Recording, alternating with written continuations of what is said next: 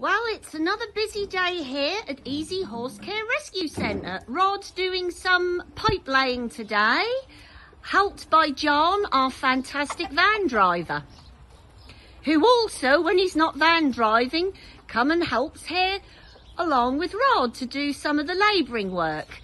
Well, Rod, what's the plan? Well, we've got a problem with a water pipe that's been down years. It's got a leak. So I've had to run a temporary one to get water to the yard. So now I'm laying 4-inch plastic pipes all the way through so that I can then feed that mains water pipe through it, and another one for the washing, the well water that washes everything, that we use for washing everything. So if there is a problem, I'll know which pipe has got the problem. Eventually that'll connect everywhere. Okay. You've got to start somewhere. You certainly have. And thank you very much, John, for being here today also. You're welcome.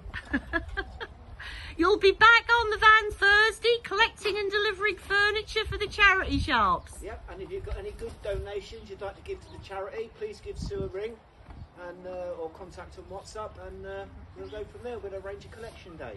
That's absolutely brilliant. As John said, we desperately need furniture to help us generate the money to feed our 120 odd horses, ponies and donkeys.